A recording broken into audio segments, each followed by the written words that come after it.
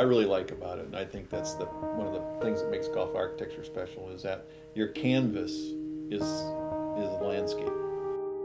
Golf's unique because, you know, most sports, you know, they have a pretty finite playing field, you know? And there's very few sports where the field that you play on changes so much. I think the fact that, you know, every golf course is completely different from another is one of the things that really gives us as architects a chance to create great tests of golf.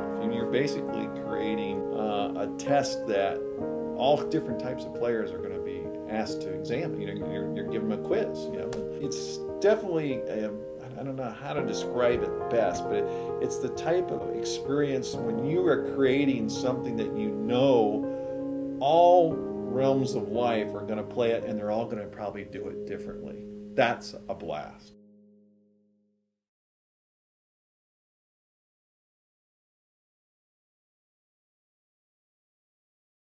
Right now, the trend definitely is towards renovation work, which in my mind is fun. Poppy Hills is a perfect example of a renovation course that you can put a completely new face on an existing course, brand new golf experience, and using the same bones that are there, but softening things out and removing bunkers and creating more fairway.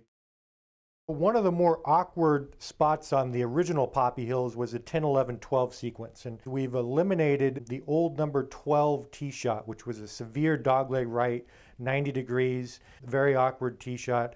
And then what that did is it opened up a brand new dramatic downhill straightaway tee shot with the Santa Cruz Mountains and Monterey Bay in the background. The project started with an emphasis on water conservation. The NCGA decided to go ahead and try to reduce their water consumption by 20%. And so we were brought in to help achieve that.